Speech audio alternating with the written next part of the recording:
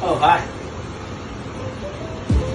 Navien NPE-240A2 on-demand water heater works with the iFlow air handler. Hot water from the on-demand water heater travels through these pipes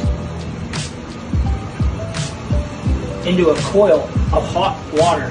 Here, large fan here, blows heat off this coil of hot water created from the on-demand water heater.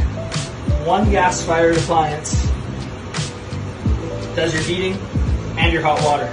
We've also got an air conditioning unit outside. Ties into this cooling coil. The fan from the iFlow blows cold air off the coil in here through the same ducting.